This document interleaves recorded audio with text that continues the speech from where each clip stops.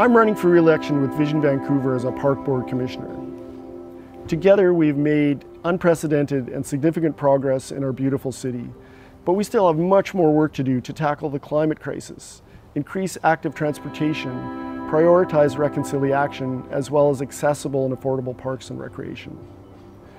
I'm proud of all we achieved in our first term. For starters, the Stanley Park Mobility Study focused on reducing automobile traffic and promotes active transportation by increasing cycling, walking, and public transit in the park, while increasing accessibility for anyone with disabilities.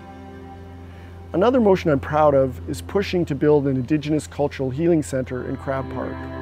I believe to achieve a park system that celebrates our history, our present, and boldly imagines our future, we must co-manage our parks and recreation services with Squamish, Musqueam, and Tsleil-Waututh nations. Our parks have never been more important and more critical to the health and well-being of our great city, and that's why I'm running for re-election as your Park Board Commissioner.